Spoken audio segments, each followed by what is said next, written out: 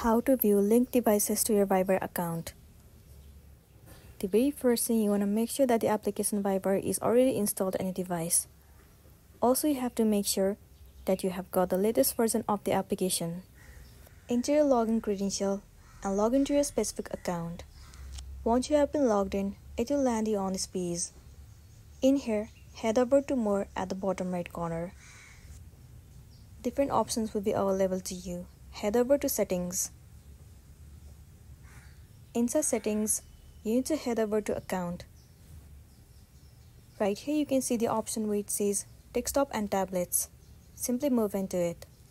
So this is the page where you will be able to see all of the linked devices on your Viber account. Right now you can see I don't have any devices connected to my Viber account. But for you, if you have linked your account, then it will be listed in this page and you'll be good to go. So that's all for today, and this is simply how you can view linked devices on Viber account.